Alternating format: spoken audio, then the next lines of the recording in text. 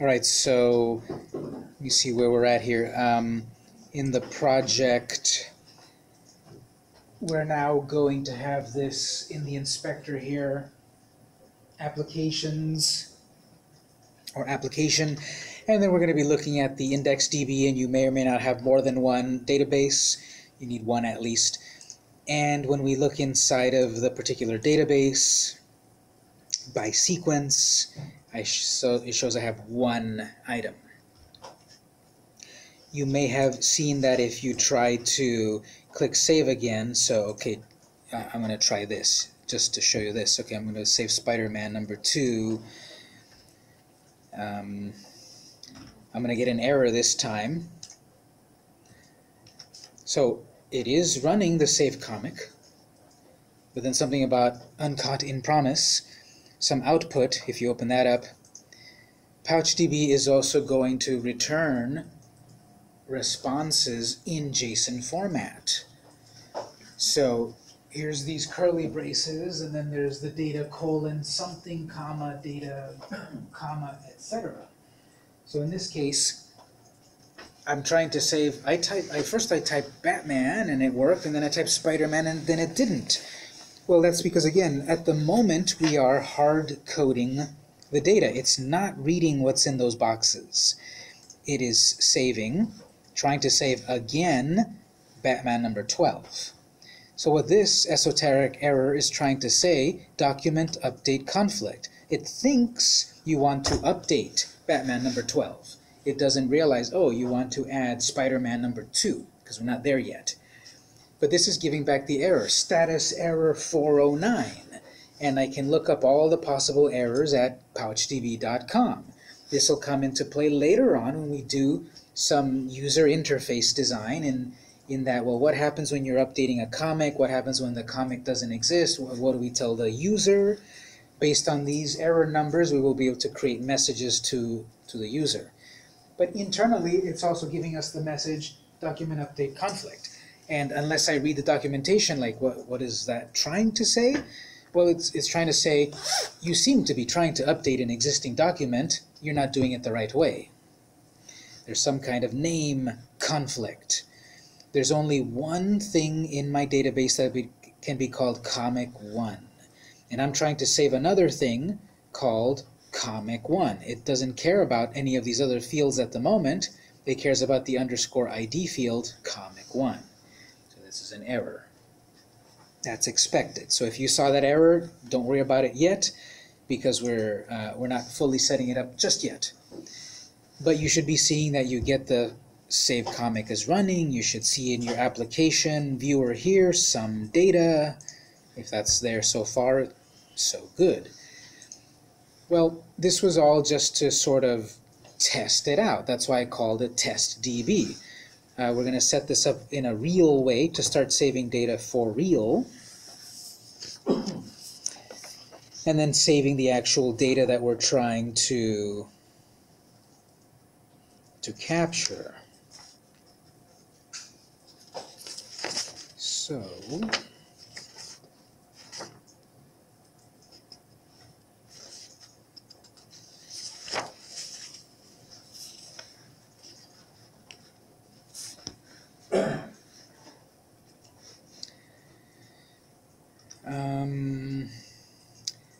this is where we said var create the test database. Let's comment it out, and let's add a comment. Just a quick test to create a database, a PouchDB database. We're going to do it the correct way in a moment. That was just to show you. To create a database, we create a new variable, we create a new instance of the pouch object with some name. Okay. Then when we want to save data to the database, it's the name of the database.put plus the data. We're going to comment out that as well. This time it's a multiple line comment. So we will have the multiple line comment marker. So make sure you start it here, make sure you end it here, or the rest of your code will be commented and broken.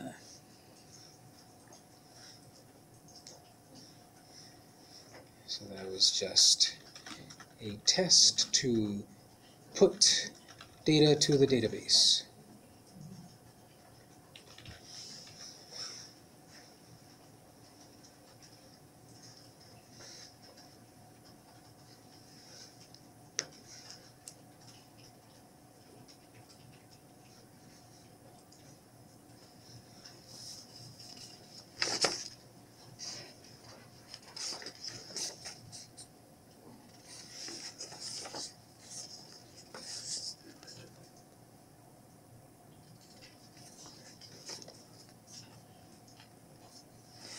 Okay, because we're looking ahead to a project that ultimately will be completed, and I know where the project is going, we need to set up something at this point that might not fully make sense, but as we work toward that result, it'll make more sense. The idea is that we're going to have a database for a person's comics, and a different person will have a different database for their comics. We could store all of the users' comics in one database, but it's going to be better that we have a database for each user. So when we had here new pouch database with some name, that was a database for one user. We will be able to create databases per user, depending who's logged in. So in order for that to work, we need to create a variable that will store the name of the database of the person logged in, and then we will need some sort of way to activate the right database at the right time. So the way we'll set that ourselves up first. Let's back up to where we've got all of our variables. We'll create a new variable here, a generic PouchDB database not initialized to any user, var db. We've always had var something equals something. We create the variable and then we assign it a value. This time we're not. A moment ago we had var db equals new pouch whatever. We're not doing that yet. We're not instantiating it yet. We're not assigning it anything. We're creating the object. It's empty. It doesn't have anything yet. It doesn't know who it belongs to.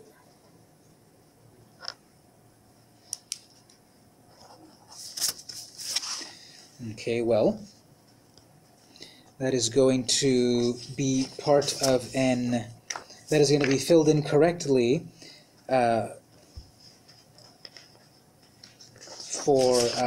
inside of an initialization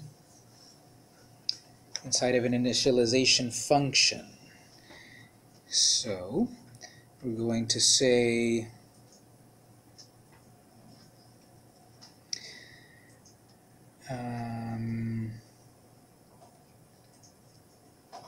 this is one of the cases where it does matter where you create this function. We've had all of these functions so far at approximately line 80 after we've created the variables but before the event handlers. In this case, through testing from previous years, I know that there could be a problem here. We're not going to create this function at the end. We've been creating all functions at the end, just adding to it. No, this time we're going to create it kind of early on. We're going to have this before the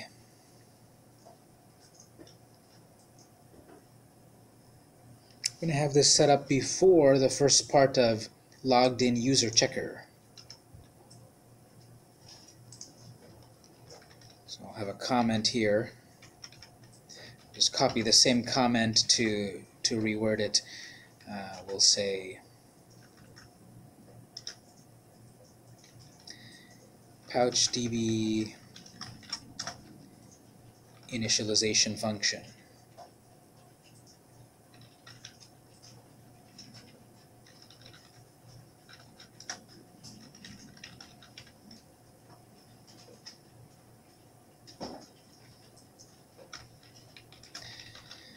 Create a function that, depending on who's logged in,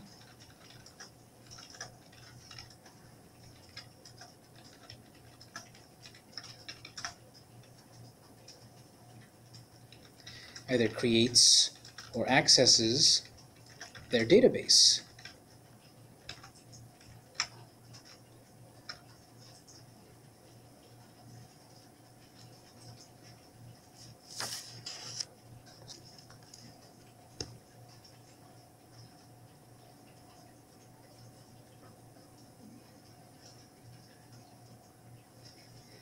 So up here is this is what's going to store the database. But we didn't say whose database. So we'll create a function to say whose database. Function, we'll call this fn_init_db, initialize database. That's the end of function init_db.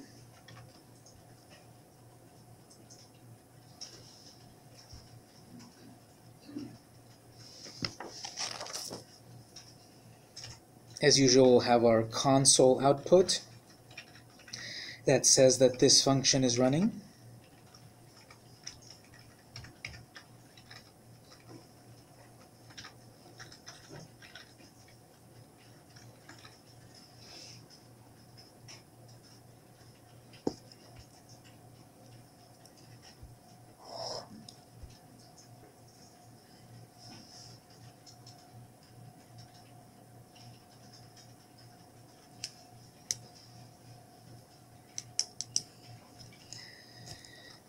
So we'll make some notes here.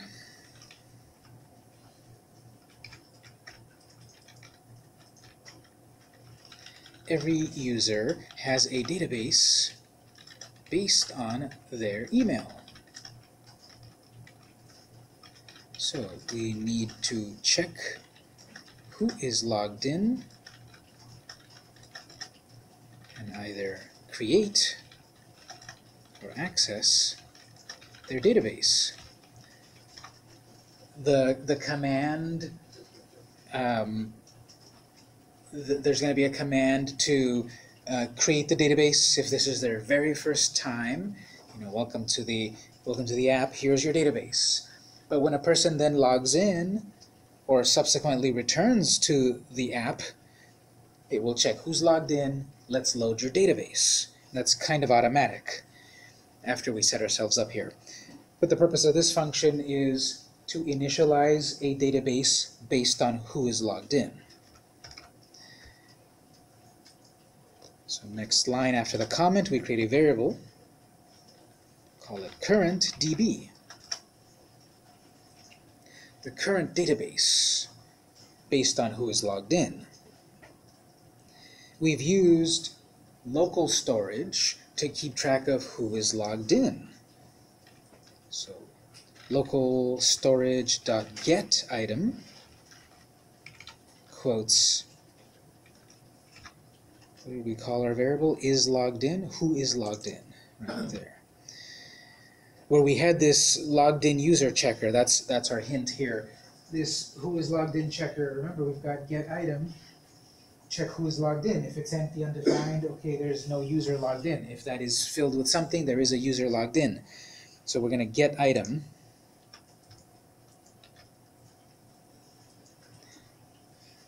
Let's create a database based on the person's email address who is logged in. Or, if they're already logged in, let's load the database of who is logged in. So this is basically either or, and it's smart enough to know which of the two to be. If the database doesn't exist, let's create it with their email. If the database does exist, let's just load it into memory. That's it. PouchDB is designed that way that it will do that. On the next line here, because what this is storing, current DB, what it's storing is the person's email address, the unique identifier about who is logged in. We then say db equals new pouch db parentheses current db. You can say, so first check who is logged in, store their email. Then either create a new DB based on that email or load their pre-existing DB.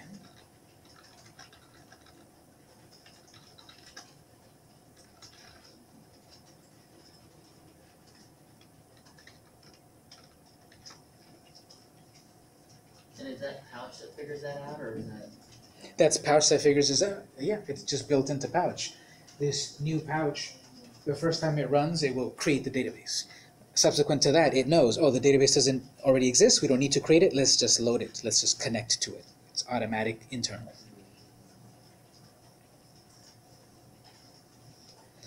And then we'll have, finally, return that info to the global scope.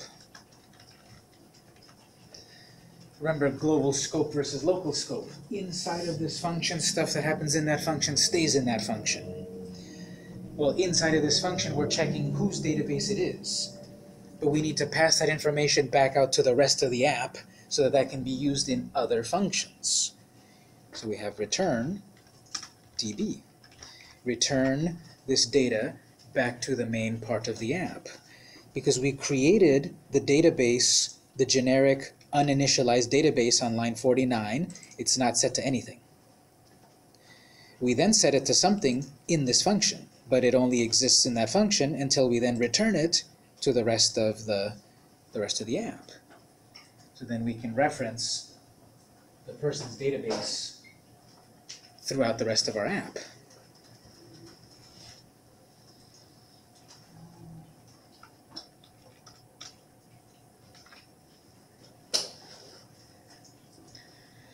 Return to the global scope, so other functions and code can use it.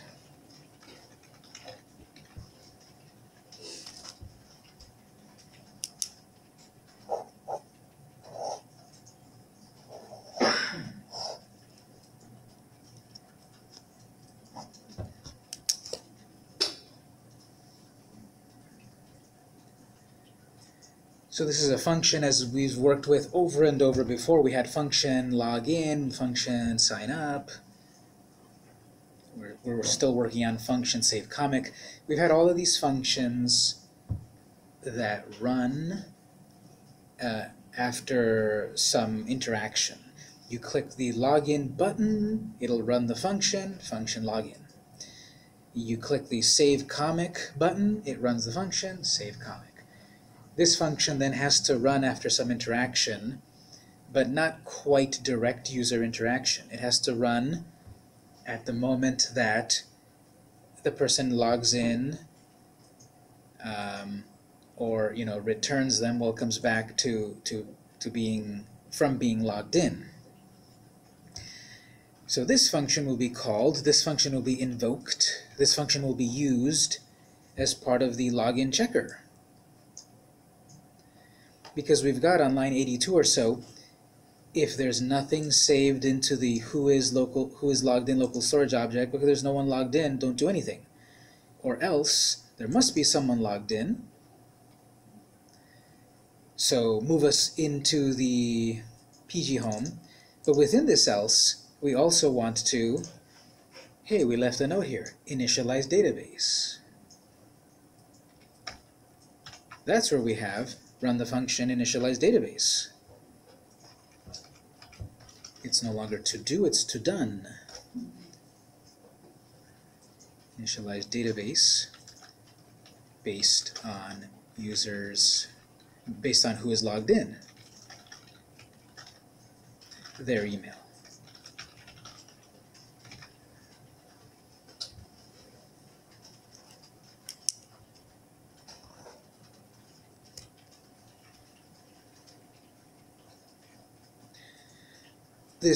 This early if-else statement, this early logged-in user checker is one place where we need to initialize our database. This, however, is the part of the code that kicks in after the person has already logged in. this checks. Have they logged in, yes or no? If they have logged in, move us to PG Home, initialize the database also. There's another path of entry to our app, which is the whole function sign up. When we sign up, at that point we should also create the database. That will be the very first time their database is created. Because remember, function initDB is used to both create a database for the first time or load an existing database. So we need to find a spot in sign up where this will also need to happen.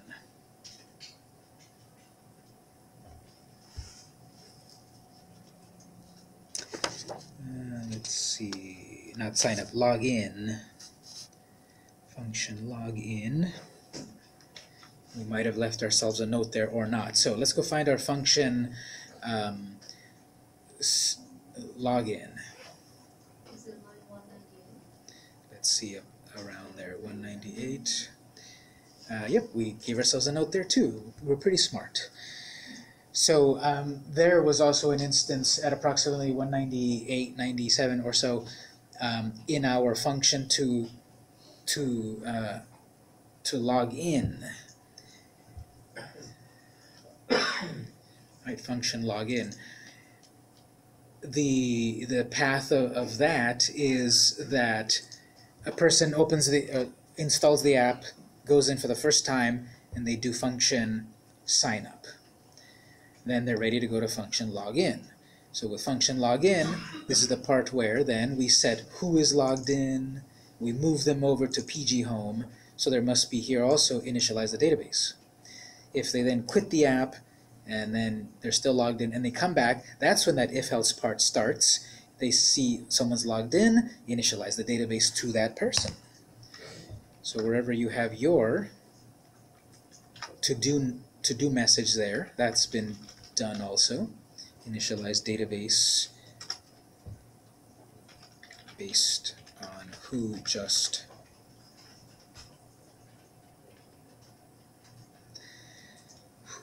logged in, but actually looking at my notes, this is out of order. This should happen after set item.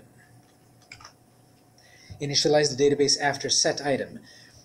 Because sequentially here, we're saying run function initDB, but initDB does a get item, but we haven't set the item yet. So this is an example where the order definitely matters, so our note here is a little bit off. We need it to be after set item. So be careful there. Move that below after set item. I put the note a little too high for some reason. It's got to be after set. Because it makes sense, doesn't it? We're saying, okay, we're going through the process, the person created an account, the person is signing in, set item, local storage, set it into the memory, who has logged in. Next line, okay, let's create a database based on who is logged in. If we had that first, we never set the item, that'll be undefined. So we initialize the database after we set the item of who is logged in. And then after that, it takes us to PG Home. Signed in or logged in?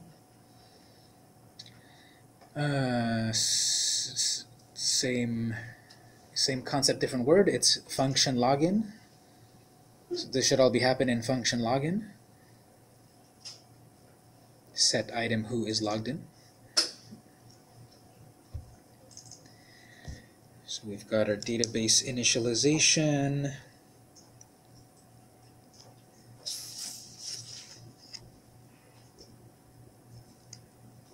I believe here we can test this a little bit.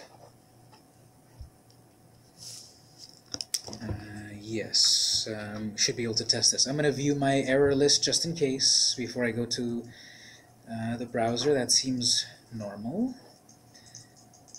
I'm going to load my browser, F12, open the developer's console right away. I see people trying to work on the app for a moment before F12. I would say open F12 right away. No meaningful errors here. Function initDB is running. Good. It's running because last time I left the app, I was logged in as v.com.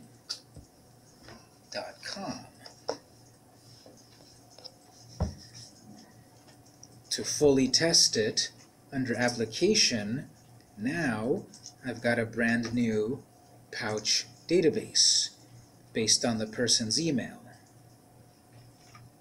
I'm going to try to log out. I'm going to sign up with a brand new account, x@x.com. Join. Log in with that brand new account, x@x.com, password. Console here, function initdb is running. I just created a new account. It runs the initialize function. If I go back to application, got a new database for a new user. So depending on the person who's logged in, the database initializes to who is logged in. If I close the project completely, run it again, it should remember I logged in last as x@x.com, and that's the database in question.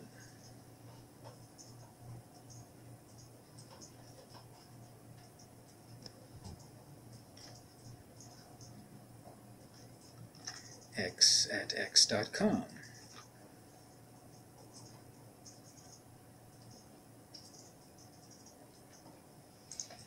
So let me go back here. Let me pause there for a moment, confirm that that's working.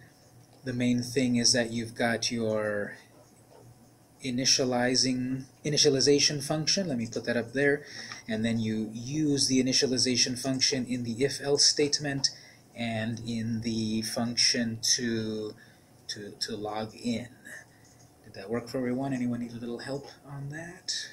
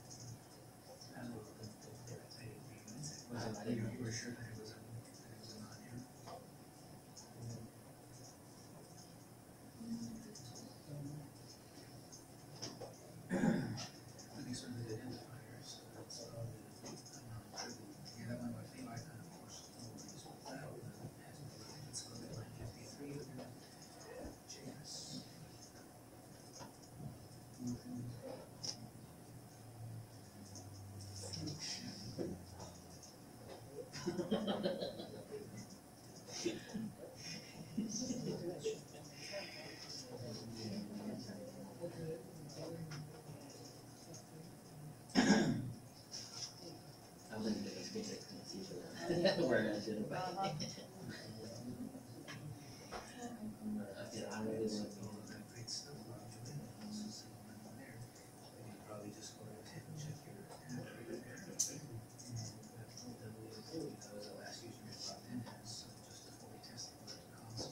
Sign out, create a brand new account, and sign in with someone else.